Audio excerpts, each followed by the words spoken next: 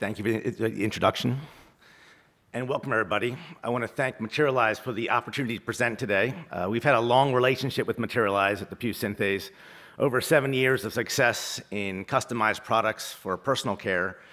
And what they asked me to do today is to present to you on the benefits of 3D printing and digital planning for device manufacturers. What I'm going to do is kind of take a step into what we're doing today in personalized care. And that's pretty much the low-hanging fruit that we hit right away with personalized care and using 3D printing. But there's opportunities going forward as well. So we're going to talk about the benefits of the surgeon in our hospitals that we work with, as well as the patients that they treat. And then lastly, we'll take a peek into the future and some of our perspective as to what the future looks like.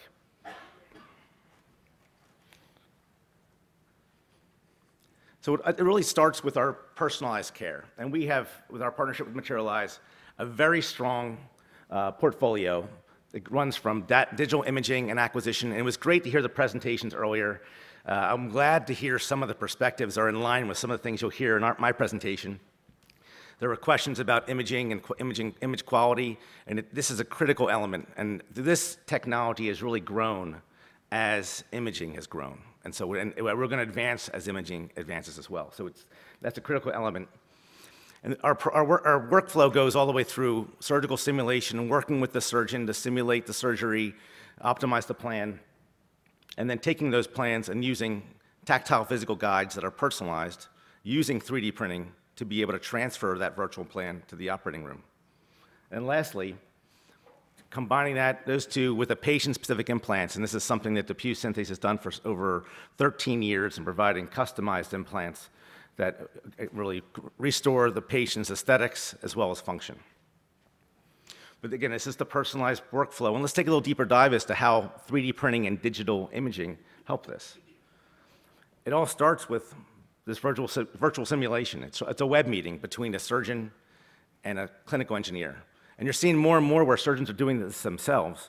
But it just gives the surgeon a great opportunity to be able to optimize the plan and go through different iterations of the plan. It's a great tool for communication. We heard this earlier, communicating with patients, making sure patients are well educated so they can make good decisions, both preoperatively as well as a postoperative plan, as well as communication with the operating room. We've had great conversations between maybe the ablative surgeon, the reconstructive surgeon in cancer cases. And this is this great opportunity to communicate. But this is just vaporware, right? They're just pictures on the screen. How do we take this to the operating room? And this is where 3D printing comes in. Technologies like SLS and materials like nylon have allowed us to take these types of patient-specific guides and put them in the operating room, transferring the plan and being able to allow surgeons to direct a screw or the osteotomy of bone or position of bone. 3D printing allows this to be done in a very cost-effective as well as timely. I mean, surgeons want this in a rapid manner. This is why a lot of these hospitals are doing this themselves. Can you do it faster and more cost-effective? This is important in getting these things faster, and 3D printing has enabled this. Lastly is the use of tactile models, and you've seen this in previous presentations. And I shouldn't put this as last, because this was the first element, right? We used models first. But models are still used. I would say when we first started our relationship with Materialise 5 years ago, I thought this was going to go away. I said, they're all going to do this virtually. We're going to have haptic. We're not going to be doing this with models. And it's a business that's still grown. It is great to see that new materials have come out, and then also new applications in cardiac, thoracic, as well as spinal surgery. So I loved the presentations earlier, seeing new applications on how this can really improve patient care, where it can be used as a communication tool between the surgeon and their patients. Why personalize? Why do we do this? And so the answer I always give is that it really started with the head, because when you walk down the street and one person's eye is a millimeter lower than the other, you will notice it. You will stare at that. People want to be restored properly. They want to have proper function.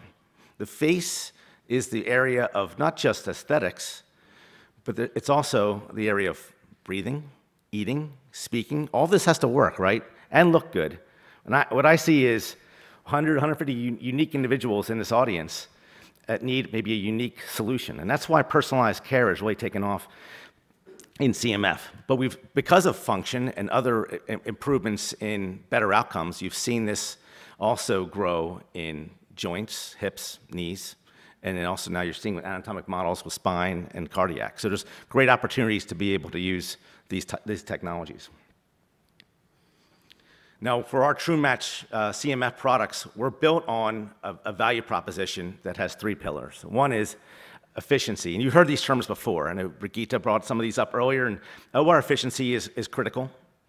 We want to make sure that this element, which is just cutting bone and positioning bone, is the fastest part of the process. Have you ever seen a cancer resection, and maybe with any microvascular procedure, you want our part to be the fastest. Microvascular takes pretty long to do, and we want ours to be the quickest and most efficient. And with some of these autograft solutions, a part of the body was maybe a fibula one day, and now it's going to be a mandible the next. And so we want to make sure it's right, and it looks like a mandible going forward, and that's why we do that. Accuracy is critical, and so we want to make sure this looks right, and we are able to transfer the virtual plan. There's money being spent on this. There's a value prop. We want to make sure that when it's done right and done right the first time. And patients want this done right. If you see some of these cases, like a distraction case that's shown here, these patients can go through multiple surgeries. I don't think they even realize how many surgeries that they've gone through sometimes. It's a shame. But can we do this in half the amount of surgeries with better, maybe it's a more complex design, but maybe 3D printing will allow for that more complex design, where subtractive methods didn't allow. There are still unmet needs. We see complex cases, and surgeons that are in this audience and that we deal with see these types of cases. And I think that what we want to see is the first step is, let's take a look at this on a computer screen. Let's step back and take a plan. And there's some paradigm shifts here, right?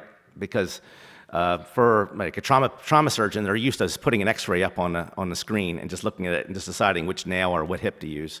And I think it's something that is great opportunities for us to look at how can we change their thinking, and how can digital imaging and software and 3D printing allow for that type of planning in trauma and acute care. So I said this is a talk about benefits to the device company. Let's talk about it a little bit, right? So what are some of the benefits?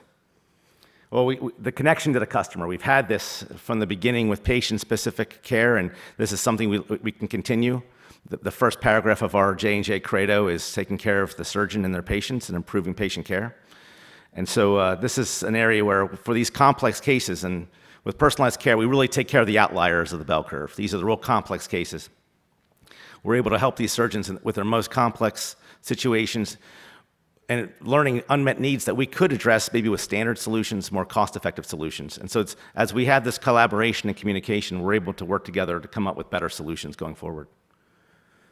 We have to continue to reduce cost to serve, and how we do this is really not just in the parts we make, but also in our inventory, the inventory of products, moving from large consignment sets, lost waste from consignments, to smaller sets, personalized sets. They don't have to be patient-specific, just an anatomic set that can be pre-chosen, maybe with templating prior to surgery using advanced software.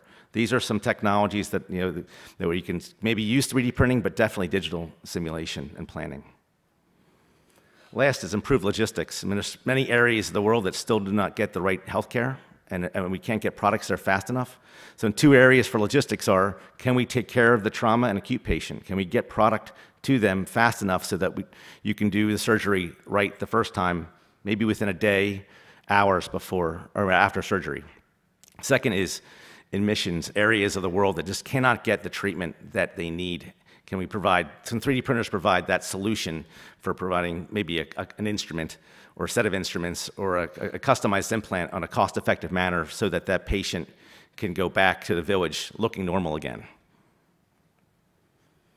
There's plenty of benefits for the hospital and the surgeon. And again, we talked about just the pre-surgical decision-making, making that decision, that communication. It's much more costly to make an error before surgery than it is during or after surgery. So make the error before if you can. Optimize your plan going in and communicate. Use this as a communication tool. Not just for the OR staff, but for the patient. Make the patient more aware of what's going to happen to them so they're very comfortable with the next steps. And as Brigitte said earlier, the patients are becoming more and more aware of their health care and the solutions that are available out there. back to our value prop, efficiency and accuracy are very critical to this. We want to make sure that we continue to provide this level of accuracy. Hospitals are being judged on their quality control, and this is directly impacting reimbursement and how the payers treat them. And so it's going to be important for them to be able to manage this, and surgical planning provides a tool for being able to inspect and kind of almost qualify this. And then last is reduced inventory. Similar to device manufacturers, you want to make sure that we don't have a lot of consignment products that with instruments and implants that are barely used, those outlier implants that are reprocessed about 100 times and sitting on shelves, which more risk and cost for sterilization. Can we find ways to reduce this and partner together with hospitals to do that? So it's not, these aren't all personalized care, right? These are other solutions that we can look at using more templating, preoperative planning, as well as 3D printing. How about the patient? The patient sees benefit in this, right? So there's opportunities to be able to see what the surgery is going to look like, the surgical steps, as well as sometimes post-operative imaging, what the planned outcome may look like. And so that they can be more aware of what decisions they can make on their surgery, especially for those who are going to be out of pocket. They have a choice of personalized care, having a solution that's kind of wrapped around their needs specifically versus having them kind of adjust for a standard product. And so in some cases, personalized care is the best solution for them, and they have an option for that. Access and availability of product, I mentioned that before. People that have not been able to get this type of medical treatment may be able to see this in remote locations, and just because of the lower threshold and barrier for entry of these technologies and the digital imaging and digital transfer of this data, could we do these things remotely and be able to supply products to patients who can't get it today? And less surgeries. I can't imagine the anxiety. I've never had surgery, but I can't imagine the anxiety of going through surgery, and I can't imagine the anxiety of knowing that you're going to go through a third and a fourth surgery. So can we do this and create less anxiety, less cost for these patients? So there's going to be a shift, right, in the business model. We've seen it already, especially in personalized care. I don't think you're going to get rid of products, right? But we're going to move a little bit to service. We're going to spend a little bit more time pre-surgically making plans and making decisions pre-surgically, and versus spending all the time waiting for product to come up from central processing and spending time in the operating room. Let's make the operating room the least amount of time and most efficient area, and spend more time prior where it's less costly. Expanded supply chain. Can we reach out beyond our walls with these device companies where we are no longer just having a couple manufacturing sites and large distribution centers, where there's multiple centers, you can provide products very quickly and cost effectively in a timely manner. And more involvement before surgery, I mentioned that. Just kind of, again, we've seen this in orthognathic surgery where 3D printing is used for making splints. Surgeons hated making these cast molds and acrylics and using wax to kind of line up the teeth. Now they've gone to 3D printing for these, and just the time savings. The challenge here is how do you get all this service reimbursed? And it's not being put in the operating room. So that's a big paradigm shift of getting some of these services and technology that doesn't show up in the operating room fully reimbursed. And lastly is just when you think you're fast enough. I've been doing this long enough that every time we think we're really fast, surgeon says if we did this a little faster, we'd be better for the patient. And for like an oncology case, they want CT scan on a Monday and they want to do surgery on a Friday. So when it comes to 3D printing implants or surgical guides, we've had to kind of change our work stream to be able to meet that. And I'm assuming that's only going to keep getting faster and faster as someone finds a way to treat patients better. So how do we increase adoption? We want more people to use this. I think the first step is more regulated product, right? Have registered product. As we get more regulated product out in the market, we get more predicates, we have more controls, we understand the product that's out there. And so this is something you're starting to see. There's not a lot of predicates for the products we have, so I guess the first wave is always a little more challenging than the second. But I think there's opportunities to make improvements here. Evidence, evidence, evidence. I think just because it's 3D printed, it doesn't mean you should print it. I got sit next to James Coburn from the FDA my last time I was here at the summit, and we saw some images, and I said, just because you can 3D print it doesn't mean you should. And I think we have to be very careful of what's printed. And I think going into hospitals, I don't care if it's subtractive method or additive, we have to provide evidence, and I think even more here because there's some big differences. Reduce costs. Machines are expensive, and material is pretty expensive as well. So I think as volumes go up, adoption goes up. If we want to do this remotely, I mean, there is a startup cost and a capital cost to do that. So to get more bureaus to do this and more hospitals and sites to do this, again, the cost has to come down. IT has to keep up. Everything from data management, data transfer, and especially security of the data. As we get into further personalized care, we need to make sure that this data is secure, but it has to be accessible. And patients will be involved, right? They want to see some of this, and they're probably going to be looking at it on their wearables and on their iPhones going forward and communicating with doctors, just like you're seeing today. This is going to be important going forward. Manufacturing experience is something we've seen, especially in metals. You just can't have a vat of powder and then a machine and with a part and say, okay, it's going to print. Every time we change the design, there's enough variabilities where something goes wrong. The more and more experience we have, you'll see more exposure, more learning curves, and as well as more advancement in procedures, qualifications, validations of the process. So this is an area where if we get more manufacturing experience of these materials and these instruments and implants, the better we'll be and more adoption we'll have. And then lastly is more materials. We've seen tons of materials when it comes to consumer, but medical advances in implantables, more implantable materials, those that resorb, those that can be more flexible, those that behave more like a scaffold or more like tissue and soft tissue. These are things that if we could advance these, we would, again, get more adoption and again, more use in other areas. Now, how about the future? Are we prepared for it? I mean, it's coming pretty fast. I was at the summit like 7 years ago, and I tell you, it's a lot different this Materialise Summit than the one I was at, that first one. So it was good to see the timetable from Freed earlier. So let's take a look at it. My belief is personalized kits. I think that the days of the big, large sets and these big, giant sets that show up in the operating room for knee revision or for spinal surgery are going to go bye-bye. I think it has to, I mean, it's very costly. There's implants and instruments that are in there that are never used, and there's risk for reprocessing, and there's opportunity for cost reduction in partnering with hospitals. Remote manufacturing, finding ways to get things faster. For us, we do a lot of trauma cases. How can we treat this large, untapped area and really make a change? And sometimes it's not enough just to tell UPS we're going to ship it this next day. And so how can we get products to them faster and more efficiently? Again, we have to do this in a quality manner and a cost-effective manner.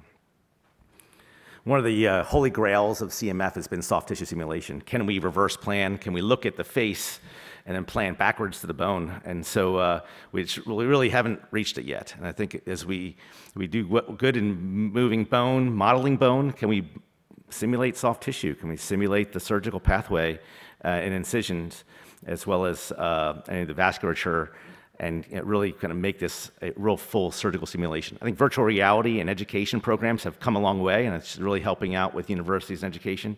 Can we do this on a personalized basis? Can we do this more as to improve patient care? Then patient tissue and bone, as you've seen some slides showing the printing of bone and tissue. We've seen advances in scaffolds, both in titanium and other resorbable materials. I think as we go further, why don't we just print bone, and moving away from just bone cell rejection and issues for that patient, being able to tell a patient, I don't have to take part of your fibula to reconstruct your mandible. I'm just going to regrow that mandible with something else. And so these are advances that put them moving forward. And someone mentioned earlier about moving someone up in line for organ transplant. And someone asked me in my company, is this going to meet a clinical need? And I said, I think it's really going to meet a clinical need when you can do that. If you can actually move somebody way up in line for an organ transplant, that's a great opportunity. So let's close by saying, how do we get there? And so what's the next steps to kind of make that leap? And we've seen a lot in standard creation, especially for healthcare and metallic materials. It took a long time to do it and get to where we need to be when it comes to those standards.